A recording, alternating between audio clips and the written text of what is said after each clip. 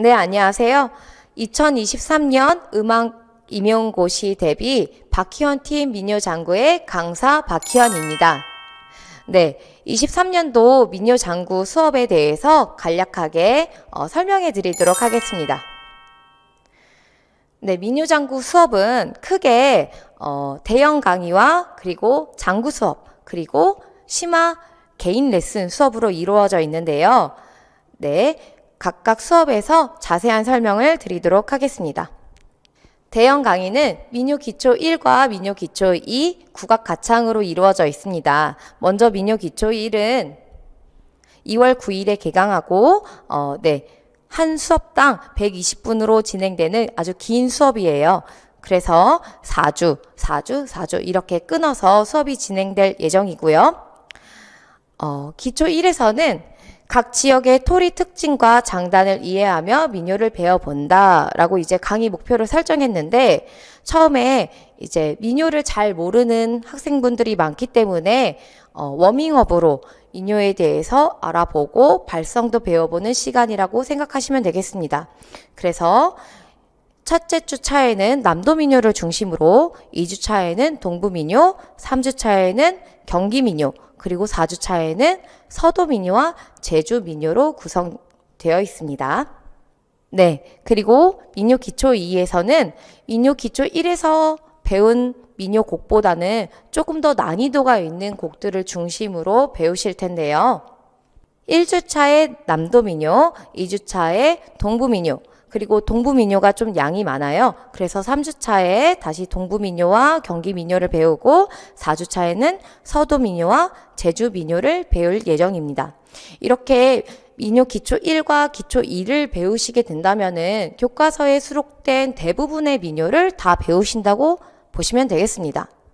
그리고 국악 가창 수업이 열리는데요. 서울, 그리고 강원도, 그리고 이제 충남 지역까지 이제 그 시험 범위가 민요뿐만 아니라 판소리로 이제 확대가 됐어요.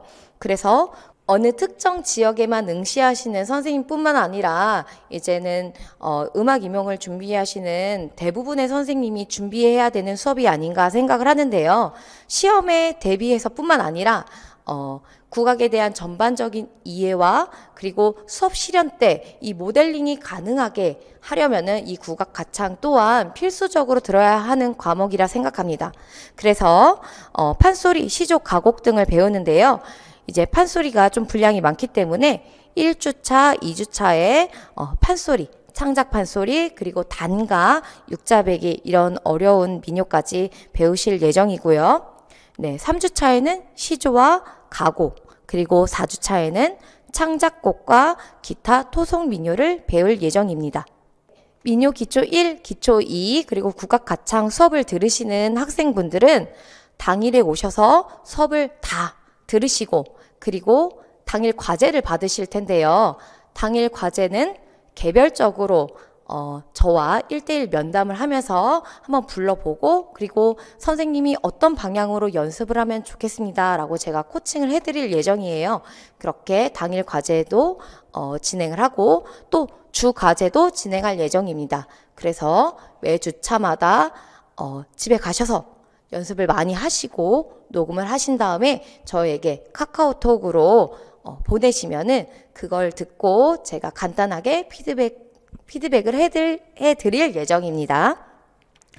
네, 이렇게 이제 국악 가창까지 다 들으시고 나면은 장구 수업을 들으실 수가 있습니다. 네, 장구 반주법은 4월에 개강할 예정이고요. 한 회당 50분 수업으로 4주 동안 진행할 예정입니다.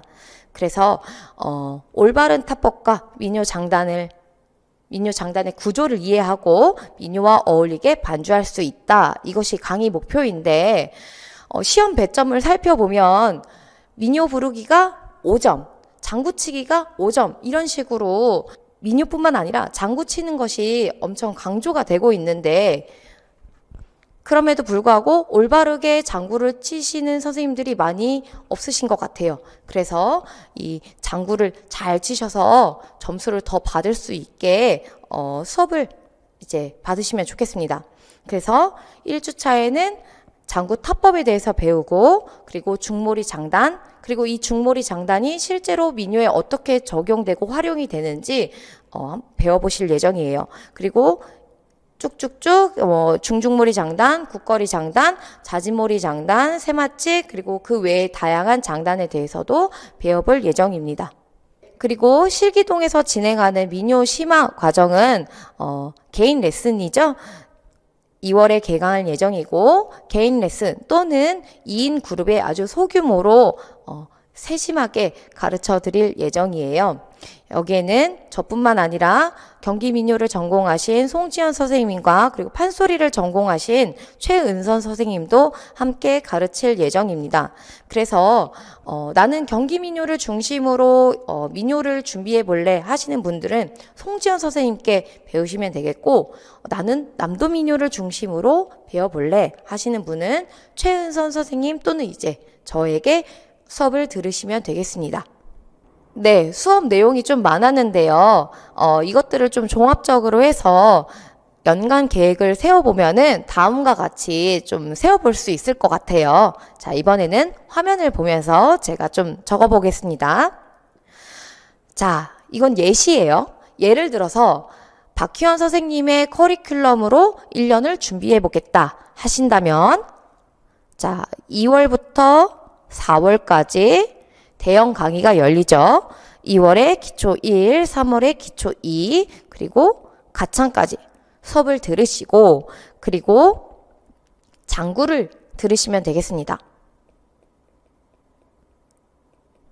장구 수업은 4주가 이제 커리큘럼이기 때문에 매달 장구 수업은 오픈이 되니까 자기의 역량에 맞춰서 장구 수업을 들으시면 되겠어요. 그래서 예를 들면 나는 좀 장구를 일찍 듣고 싶다 하시면은 5월이 아니라 4월에 장구를 들으시면 되겠죠.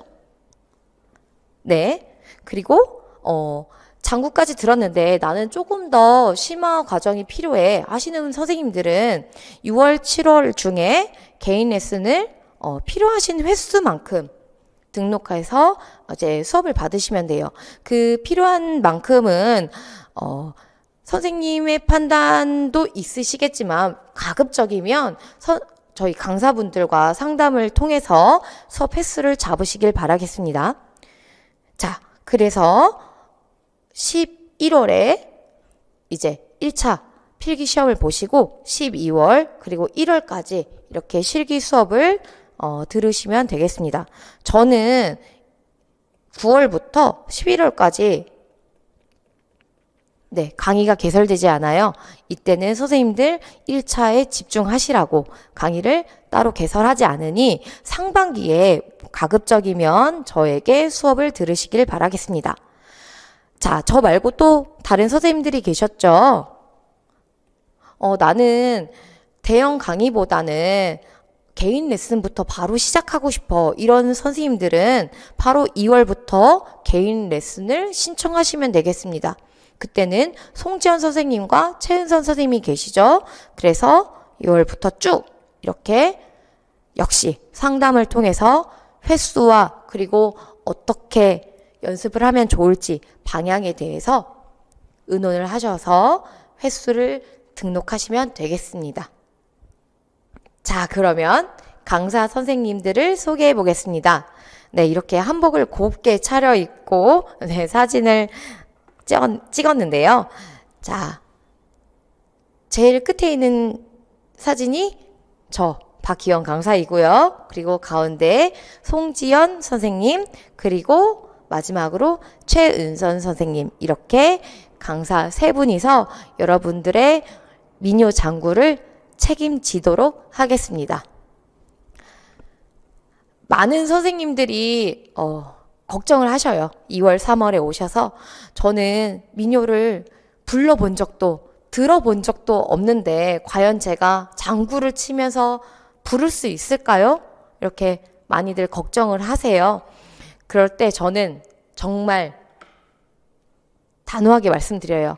선생님 가능하세요. 저만 믿고 따라오시면 12월에 아주 명창처럼, 아주 명인처럼 장구도 치고 민요도 부르고 판소리도 부르실 수 있습니다. 이렇게 말씀을 드리는데요. 저만 믿고 또 저희 선생님들만 믿고 열심히 따라와 주신다면 23년도 민요 시험은 아주 완벽하게 준비하실 수 있을 것 같습니다. 네, 그러면 여기서 마치도록 하겠습니다. 수업 시간에 뵙도록 할게요. 감사합니다.